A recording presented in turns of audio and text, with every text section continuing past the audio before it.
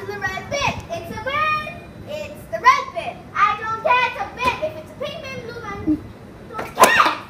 It's the red bin. Wait. I don't care if it's a red bin or pink bin. It's a bin and I throw my trash in it. It's the food recycling bin. So I don't care. What? You shouldn't throw trash in the red bin. It's bad for the environment because this food gets turned into water. And if you put plastic in it, it spoils the whole entire batch of water and nobody's able to use it. And so it's better for the environment if you don't put the trash in the red bin. Oh, thanks for the advice. Let's go to recess.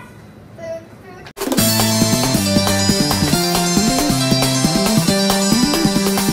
One day, Jason goes to a school cafe feeling thirsty. I'm gonna buy a soda and get out of here. Cha-ching! Here is your soda, sir. Don't throw your trash in the red bin. Why? Because everything in the red bin goes to the digester and we use it to convert into water. Who cares? 2 weeks later. What's that smell? You put trash instead of water, so they didn't use the digester. Instead, they burned the food, making more pollution.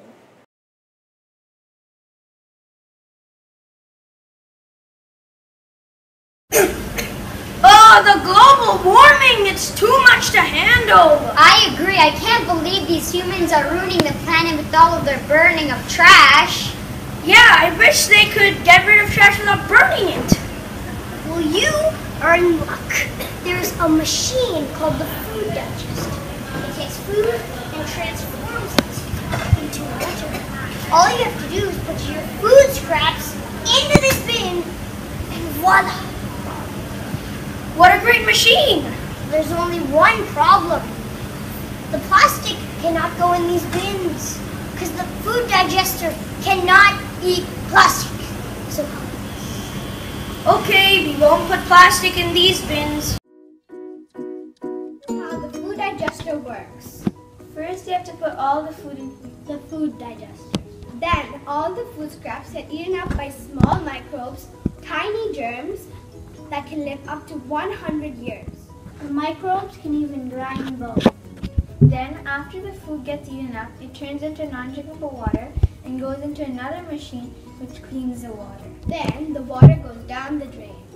Now, please do not put any trash in the red bin, because if you do, the tiny germs won't be able to eat up the trash and will cause polluted air.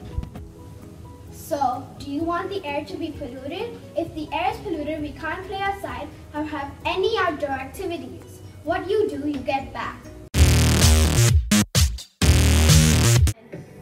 Listen up, y'all, because this is it. Only put food in the red bin.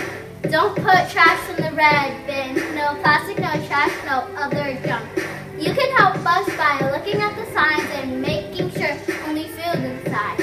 Don't put trash in the red bin. No plastic, no trash, no other junk. Think before you throw it inside. Take the plastic and junk out.